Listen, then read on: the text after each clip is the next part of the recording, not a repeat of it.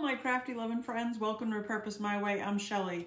Today we're going to work on some wall decor, and the first thing we're going to do is we're going to start with this really cool shutter mirror window that I got for $10 at Goodwill. It is so cute. I love it. I love this pale yellow color inside, and I picked up at Joann's a pick of this greenery. I'm going to make a wreath for it, so let's just get started. So I picked up this rattan wreath ring, I guess, from Dollar Tree. It was a light color, like a blonde, and I stained it a while back for another project and then never ended up using it. So this greenery was half price at Joann's, so instead of $6, I think I paid $3, and then of course the $1 for the, or $1.25 for the ring, and it was a little bit cheaper than buying their wreath that they had there. So I thought I would save a little bit of money and make my own. So I'm fitting it into the wreath the way I want it, and then I'm taking it back out and gluing it back in. Now I have had people ask me why, or a couple people comment, why do I glue everything in? I do a lot of shipping because I sell this stuff from my Etsy shop, and I also have a booth at a local antique place that I sell my items at, and things get handled a lot, and I always feel like if I don't glue things in, it will fall apart, and it just doesn't feel quite right. So that's why I glue a lot of things in. So after I got that done, I wiped down the glass and just wiped down the whole piece. It really didn't need anything at all, I didn't think. And so this is the end result.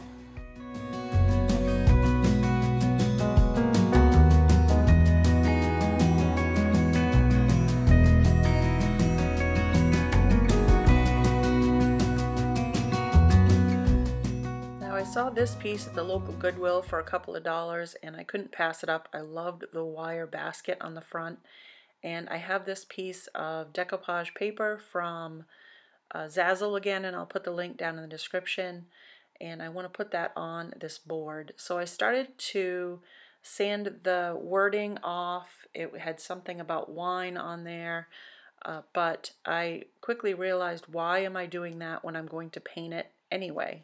So, and I knew the paint would cover it up, so I'm not really sure why I started doing that. I guess it's just maybe habit. But I took my plaster Waverly paint. I did 2 coats on that, and I also did the sides and the back. I did not show it, but I did the whole piece all the way around.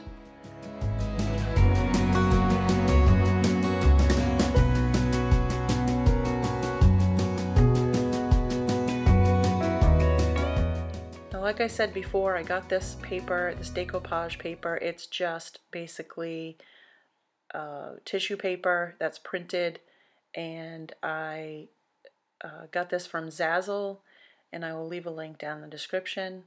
Just cut that out so that it would fit just the top piece of the board, because you won't be able to see inside the basket. I am using a coat of Mod Podge, and I'm covering the whole piece. It's a little bit bigger than the board, but I'll be able to, once that dries, sand off the edges and it will look really nice. I'm going to sand it to distress it anyway, so basically I'm just going to go over it and get the bubbles and wrinkles out the best I can and get it to lay flat. So now that it's dry, I want to sand down those edges like I said and get that paper off there, and just sanding it lightly really makes it come off and give it a nice edge. Of course, I'm going to go over it with sandpaper like I said and rough it up and make it look a little distressed. So it's okay if it rips a little, I'm alright with that, and it did a little bit on a few of the sides, and I like it distressed.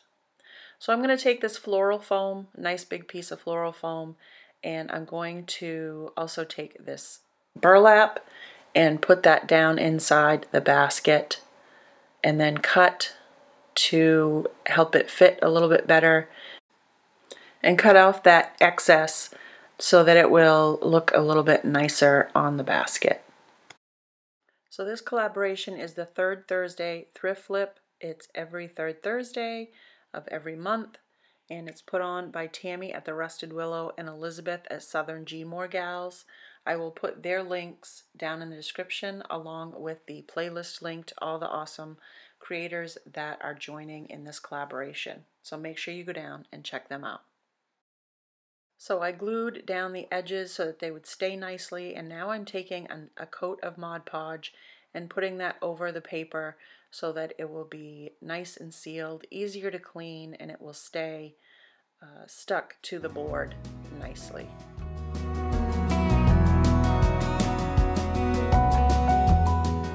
Oh my gosh, now that this is dry, it is so beautiful. I love this paper. Came out so nice. So now I'm going to take some of this greenery that I got. I believe I got this from Joann's as well. And I'm going to stick this in the floral foam. And we're going to just fill it all up the best I can. Just make it look nice and full and beautiful.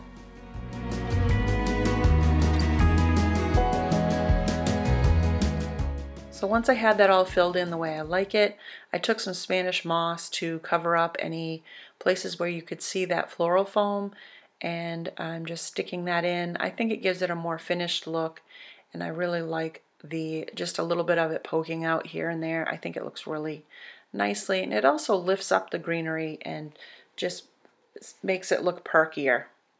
So I'm also wrapping some jute string around the top several times, and I'm also going to make a nice triple, I don't even know, it was several loops of bow, and I just put it all together and put it on the top. So here is the finished piece.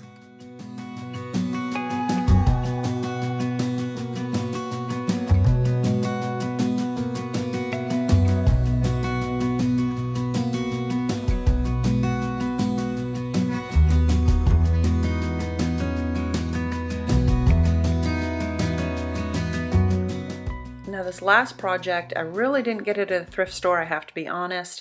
I picked it up at a yard sale, my very first yard sale of the year, and I really loved the frame on this mirror and thought it was so beautiful. It's so nice and thick, and I wanted to do something fun with it. But the back of it is very yucky, water stained, and you could tell it's been tucked in the back of a shed or a barn or somewhere not kept very nicely.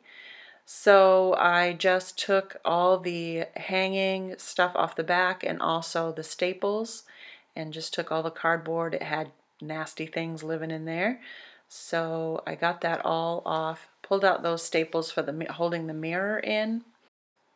Now I don't think I show you, but I take my heat gun and I get all that paper and cardboard that's stuck to the back of the frame, and I heat that up and scrape it off and get that all off there. So I also painted the back with this black folk art paint and then sealed it. And now I'm doing the front. After I did give it a little sand because the water had gotten to the frame as well and made it a little bit chippy and bubbly. So I wanted to just get anything that was loose off the frame. So just go over it, and I believe I only did one coat of this. I didn't need to do 2 coats. This folk art paint is nice and thick and does a great job covering. Now I'm taking again my plaster Waverly paint, and I'm going over the mirror now, and I'm just giving the mirror. The mirror I did give 2 coats. It didn't cover as well as I wanted, so 2 coats it was for that.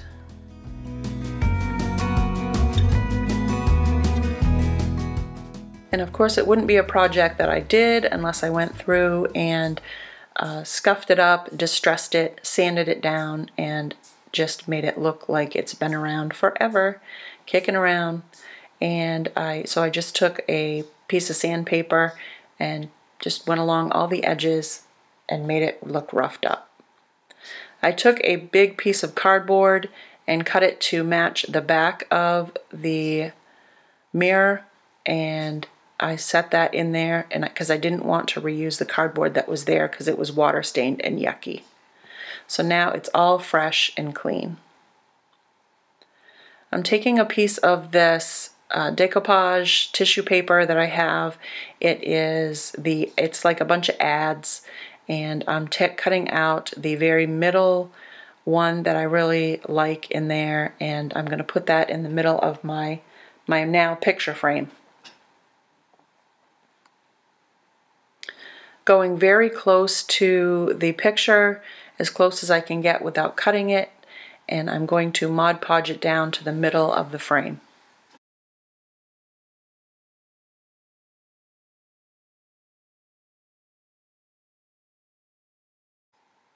So I laid it right down, and I didn't do a lot of fussing with it because I find that this paper is, like I said, it's tissue paper, and it rips and tears very easily if you mess with it too much. So I just gave the whole thing, the mirror or the painted part, a coat of Mod Podge to seal it in, and now I'm taking my special mix of antique wax water and black paint that I mixed together, and I am just lightly giving it an antiqued look across the top of the picture frame. If you're interested in how I make up this mixture that I came up with, I will put a link up here in the corner. It'll pop up and you can check it out. It's somewhere in that video where I mix it up for you. But it is quite simple, and of course it's to your taste, however you like. How dark and things like that, how you like your projects to come out. So you saw I just took a piece of paper towel and wiped around all that wax, took some off and just smeared it around a little bit and just rubbed it in and made it look old. So now I have this netting ribbon that I got. I believe I got this from Dollar Tree. It is a light ivory color, and I'm just going to give it a coat, just a dry brushing of this stain that I made up, and gonna stick it to either side of this ad that I have in the picture frame. I thought that the ivory piece would stick out too much or even blend in too much with the background of the picture, so I wanted to antique that as well. So I just cut it down so that it would fit onto the picture frame, and I cut 2 of them, and then I cut some burlap, skinny burlap ribbon that I had, and just took a bead of glue down the middle so that you couldn't see either time when I glued those pieces in, and put it right over the top of that. And I did the same on the other side, and I really think this looks unique and pretty cool.